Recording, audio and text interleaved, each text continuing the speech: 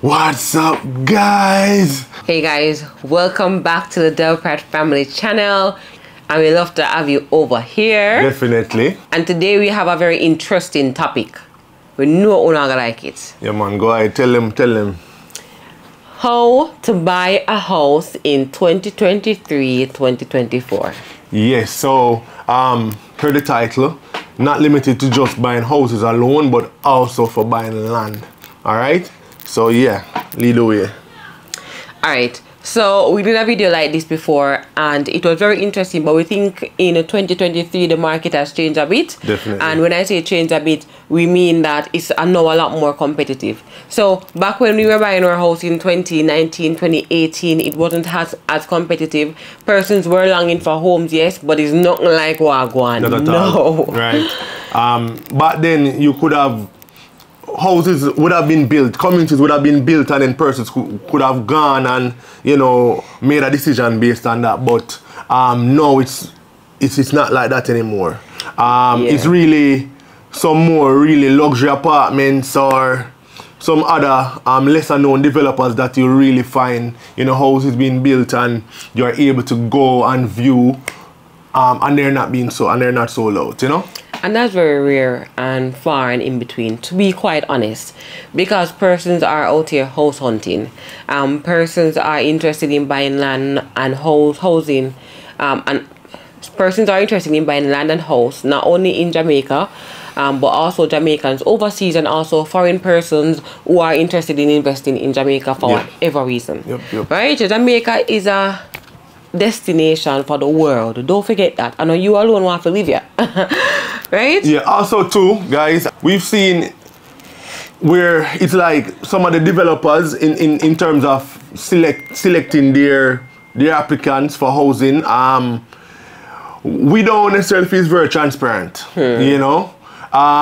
There's not a clear demarcation set out in terms of how they choose who gets a house. So based on that, we'll just have to, even for persons who can afford it, you just have to reassess and maybe try to look elsewhere, you know? And pray. Yeah, definitely. We can't emphasize that enough.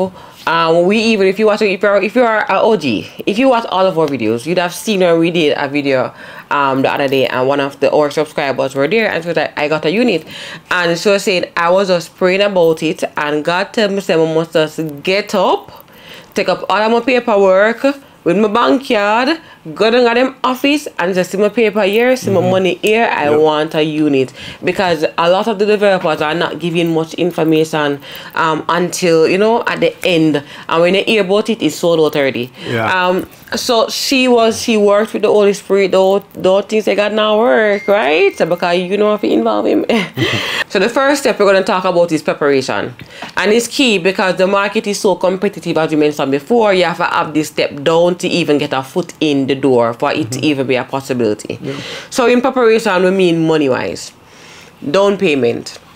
For new development, the down payment can range from 5% up to 10%. We've heard of somewhere asking for 15%, but that is very rare. It's usually between 5 and 10%. Usually as well for new development, they would normally have like a package deal, and you're going to hear more about that as we dive into the video.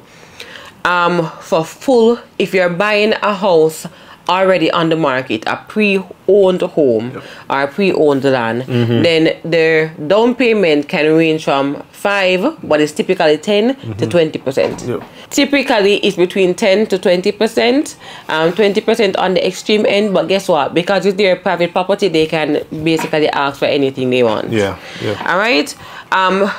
If you are taking a loan for this particular property that you're buying, land or house, then you need to get pre-approval letters. Right, Adrian? Yeah. You have to get pre-approval because, as we mentioned, it's very, very competitive. And because of that, the developers know them get cockatty. You get me? I say, and they can afford to. They can afford to because there are so many persons inquiring about buying property. So they basically have to streamline.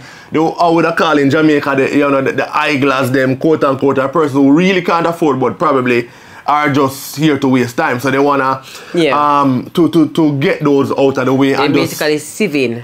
Yeah. So they basically just want to zero in on the serious person. So yeah, back in the day it wasn't really like that. You know, you could have just gone with a portion of money. It never even had to be the full deposit. You know, just go down with some money and put it down and wait till later down when closing time they're coming with the documents. But as we said, now it's became more competitive, so they want to ensure that everybody that they have signed up are ready and qualified. So because of that, you have to be ready, you have to be qualified. And I want to tell you too, even the realtors right now, they're not allowing persons to view or, you know, schedule a viewing unless you send them pre-approval. Because I mean, if you really understand what's happening without a pre-approval letter, you know, what usually happens in the days is if you come without a pre-approval letter and you get signed on to a lot, the lot is now fixed to your name. The developer can't do nothing with it except you come with the paper. When you carry your documents, go to a bank, there's no guarantee that you're gonna get that loan. And the developer typically has a 60-day period that they ideally want you to sign off on your loan. So when you go to your bank and you get turned down because them say you can't afford it, you have too much loan, this and that, then you have to go to another bank. And it will be like wasting the developer's time right there, then and there. So for and the realtors too. So just to save everybody time and effort, just have your pre-approval already, you know. If you are doing cash payment, it's very important for you to know the source that you're getting the money from and to have the source readily available to be liquidated. What that means is you can't say I'm going to buy cash, but then you can't get your money 6 months down the line and you try to buy the house. No. You need to be able to get that money within a week, within a few days after signing off on that sales agreement.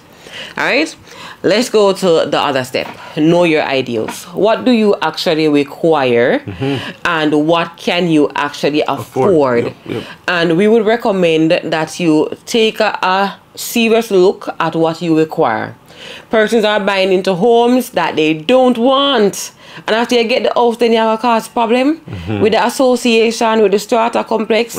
If you know so you can't manage a strata because you don't follow rules or you're disobedient or you have problems. Be orderly, nobody going in a strata. Like you probably want to paint your house in a particular color when everybody else say this is the color. You don't want to pay maintenance fees. You know, various issues, and we mentioned in a recent video, I think the last week's video, where a person bought into a development and there were restrictive covenants. There were restrictive covenants there, and the person just ignored them and go ahead and do what they want to do, and then they ended up in court. So to avoid all of that, determine your ideals. Right, know what you want, and you know, find the perfect property for that. You know, so that includes the community that you would like to live in, the type of community, the number of rooms that you would like, the type of house, the type of living room.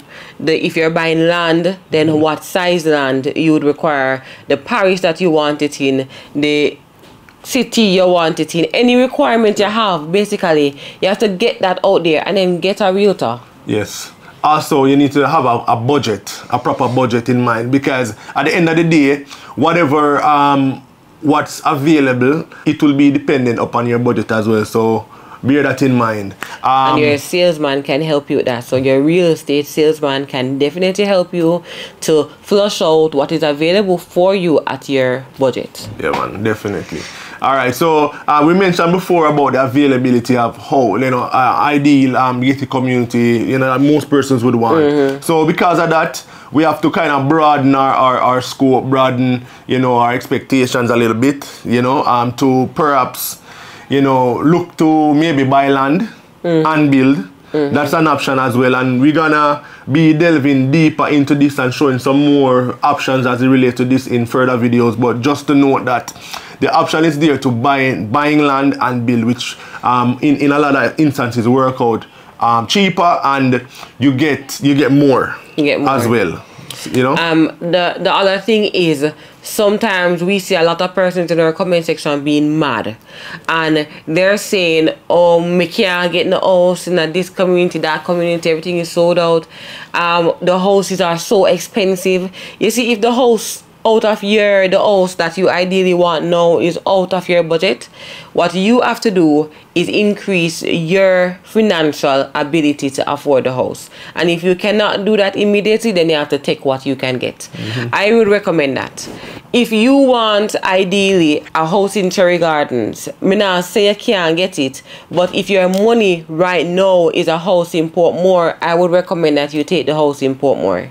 Because it does not mean that you can never get a house in Cherry Gardens. It means that you are one step closer. If you get the house in Portmore, you can fix it up, you can upsell later on and get more money when you're now in a more comfortable position to get the house you want in Cherry Gardens. But then don't sit down and complain and mope about the prices and do nothing, because it will not get better for you. Right, definitely.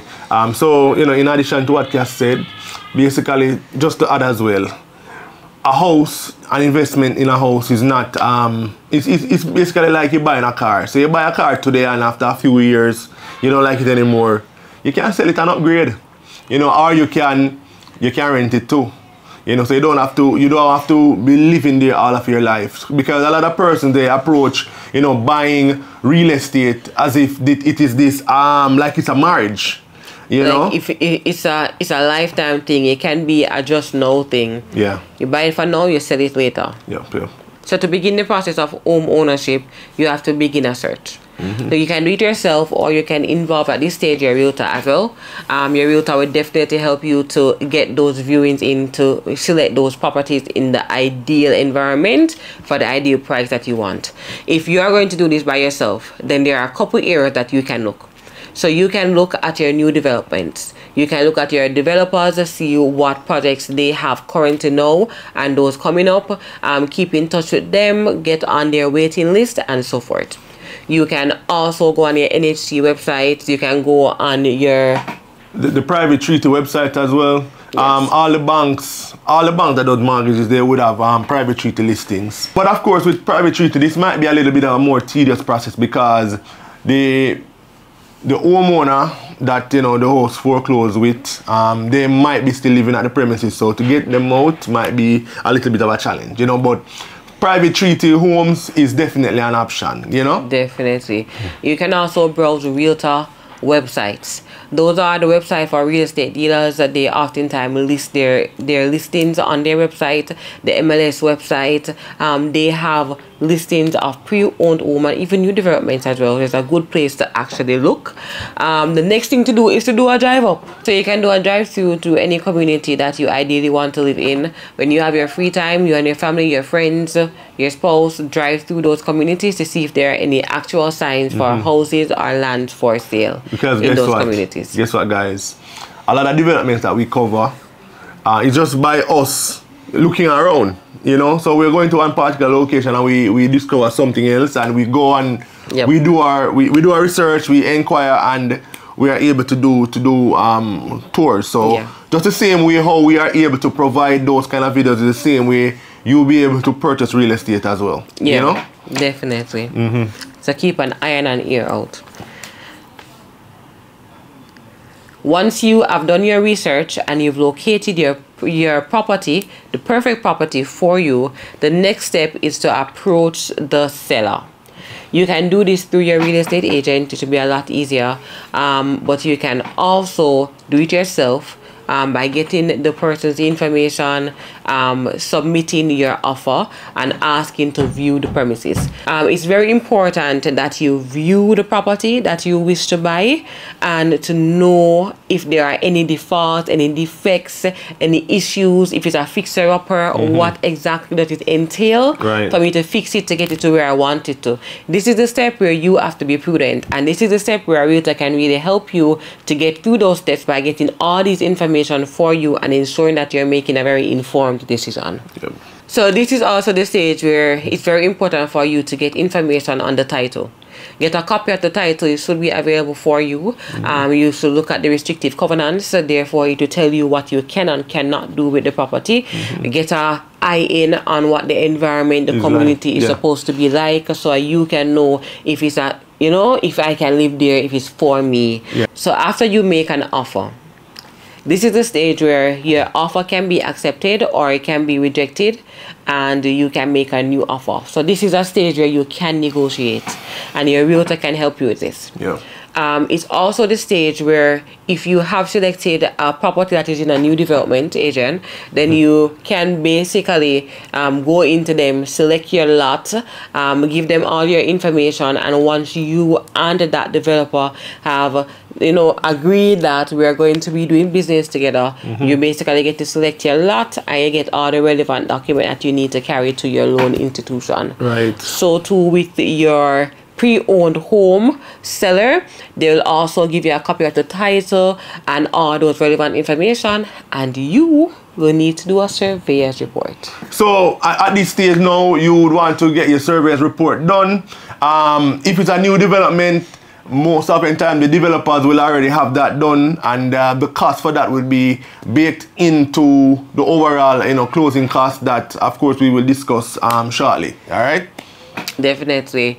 If it's a pre-owned home, then you'd have to put the price for this particular surveyor's report, and you'd have to take this along with your other relevant documents to the bank or the financial institution of your choice. Financing. This is where it becomes very important for you to have had that pre-approval letter. Yeah. Once if it's a new development, when you reach to this particular section where you've selected your lot, you've gotten your document, they're expecting you within 60 days to come back with your letter from the bank to say we are going to be depositing the money into your account. Right, that's like a letter of undertaking, Yeah. So at this point now, you're basically well on your way to home ownership. From this point moving forward now, then the lawyers can go ahead and do the transfer documents, And the same thing will go for a private home. If you are buying a house from a pre-owned, if you're buying a pre-owned home or a land, the same thing goes. So you get all the information in the surveyor's report, and you take this to your bank. Lawyers get involved. There is, however, something that you must consider if it's a pre-owned home. If you're borrowing from an institution, the institution sometimes will allow you to use their lawyer to secure their money at the end of the day. And that can be a little bit better for you because they'll put the lawyer payment within the processing fees and all that for the loan. Right. However, if not, and you're buying it cash, or for whatever reason your institution would not give you their lawyer to use, you'd have to actually get a lawyer yourself. So the lawyer fees would range from anywhere from like 2% up to 4 or 5% thereabout. But typically it's around 2 to 3% will be the lawyer fees. Right? So just know that if you're buying a house for $10 million, for argument's sake, just expect you to be paying around $200,000-300,000 for legal fees. Oftentimes the persons are buying homes, they don't factor this in, but this is an additional cost as well, added to some others that we are mentioning throughout this video that you have to take into consideration when you're actually purchasing a home. So basically this is in addition to the down payment.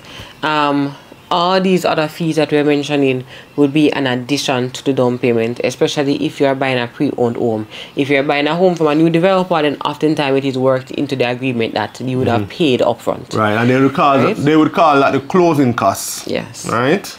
And the closing costs also includes transfer tax and registration fees. Stamp duty. Stamp duty, thank God, is a set price of $5,000. So you pay $2,500 and the seller will pay $2,500, a 50-50 split. So the transfer fee is going to be if you are selling the property. So the sellers will pay this for you, and that is typically 2% of the property value. However, the registration fee is 0.5%, and I believe you'd have to pay that. All right, so we're actually backtracking a little now. So we're going back to where you're securing this property. So at this point now, the lawyers will come together, and your lawyer and the seller's lawyer will exchange documents. Yes, and then the sales agreement. Yes, and then the sales agreement will be provided, and yeah. Yes, so basically, they start signing documents right here. Once cash starts to exchange hands, then we have an initial agreement. Once you get your approval letter from the bank, then the lawyers will come in place and then do what agent says, start transferring information. Right? Now, if you're if you are buying through an institution, your steps are going to be a bit longer than somebody who is buying cash. So if you're buying cash, you do your surveyor's report, your lawyer looks at it once you're okay with the property and the surveyor's report, then boom, you sign your paper and over your money. If you're going through the institutions, then you have to go to the institution and get your approval letter, which takes, you know, about approximately 30 to 60 days, and then you bring that letter to the developer or the seller, and then the two lawyers start corresponding and exchanging documents.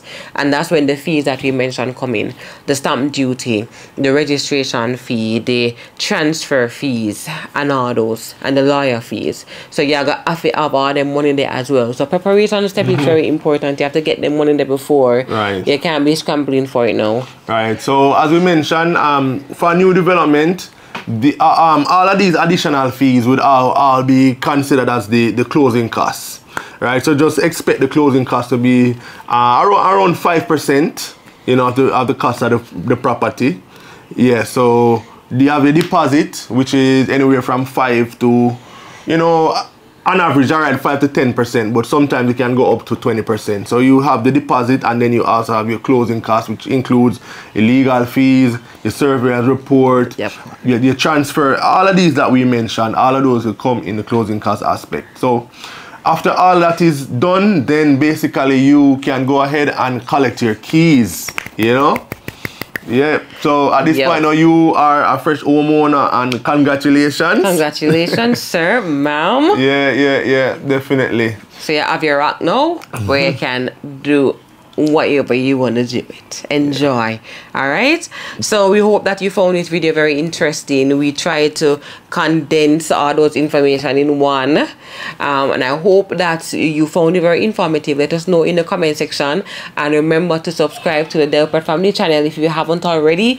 I know that some of you watch our videos religiously, but you still have not subscribed. Your subscription, believe it or not, really helps our videos to reach more people. Yeah, man. Also, hit the like button. Press like, guys. Really help us. All right? It does. Yeah, and when you do subscribe, turn on your post notification bell and put the setting on. That's the one with the dancing icons at the side of the bell. All right, guys. So thanks for watching as always. All right, we out, guys. Peace.